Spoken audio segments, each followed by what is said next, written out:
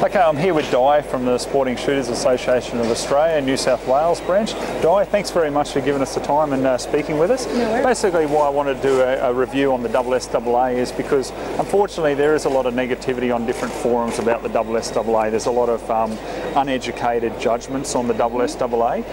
And just to start off this review, I'd like to talk about my personal experiences with the SSAA. I'm a life member of the SSAA. I have no qualms in mentioning that. And the reason I am a life member is because I believe in what the SSAA stand for. So basically what I wanted to do was, first of all, just if you could explain from the SSAA point of view, what's the benefits of membership here in New South Wales? Well, here in New South Wales, for a shooter to have a firearms licence, they need a genuine reason. Yep. So SSAA membership can give them a genuine reason for their target shooting, Yep. their hunting, or their collecting licences. Right, okay. SSAA also has quite a comprehensive insurance policy that will cover the public liability for our shooters whenever they're partaking in any law-abiding shooting activity. Yep. We've got a magazine that they receive. They receive the National Magazine and also a New South Wales Shooter, which is a newsletter that we send out to all our New South Wales members to keep them abreast of what's going on. Yep.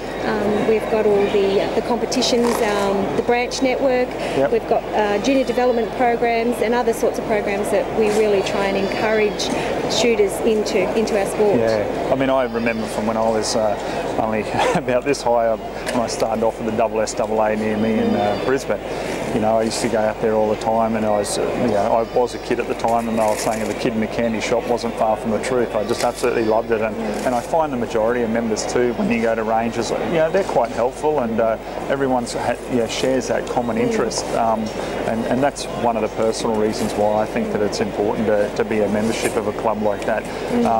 But once again, touching on those who are a little bit sceptical of the SSAA, personally, I don't believe that a lot of people really know what goes on behind the scenes with the SSAA. I can speak from Queensland's branch up there. I know that they're fairly heavily involved when there's any sort of legislative changes and things like that. And I mean, even today, like, look at it, it's a SSAA SHOT Show. So without the SSAA, I'd be probably hesitant to say that we'd have such a big turnout.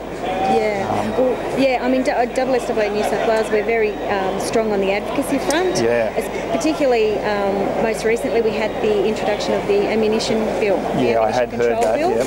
Which we did a lot of lobbying on. We went and met with individual politicians. We had a really good groundswell from our membership, contacting all their local MPs, and the pollies actually stopped and took notice.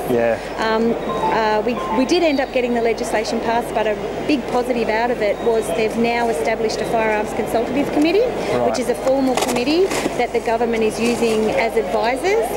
We're going to have, even though we've got the new legislation in, the ammunition bill, we're going to have that committee is set up to advise the government on the regulations that are going to help with, I guess, the management, the introduction of that bill. SSAA New South Wales has a seat on that, along with a number of the other shooting organisations within New South Wales and the police, customs, firearms registry.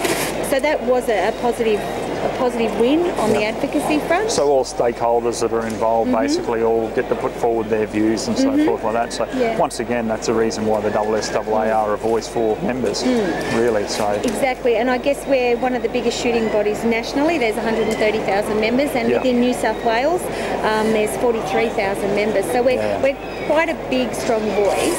And then when all our members get together and we have a united front, then the pollies do actually stop and listen, which is what was the case with the ammunition bill. And I'm not sure, you may have to correct me if I do make a mistake with it, but I can only speak from Queensland's point of view. Down here you guys have like mandatory range shoots for long arms. We do. So therefore, if somebody's a member of the SSAA down here, that obviously will fulfil their requirements under the legislation here. That's right. Here in New South Wales, with your long arms licence, you have to complete a minimum of 4 range attendances each year. And then you have a reporting club, and that club then reports back to the Firearms Registry. So SSAA provides that service within New South Wales for all our branches and all our members. So we'll compile all their attendances and then we report back to registry from them. That sounds great. Well, look, thanks very much for your time. I know you guys are pretty busy here today and everything like that, but as I say, you know, I'm a fan of the SSAA only because of I suppose, the association I've had with them ever since I was a boy, and I, for one, appreciate what you guys do, and all the branches that I've been to in different places around Australia have been great, and it really is a good club, and I really would like to see it continue a lot more. What I'll do is, with this review, I'll put a link at the bottom there for the SSAA for people to actually log on and have a look. All right then, thanks very much for your time. Thanks a lot. Cheers. Thank you.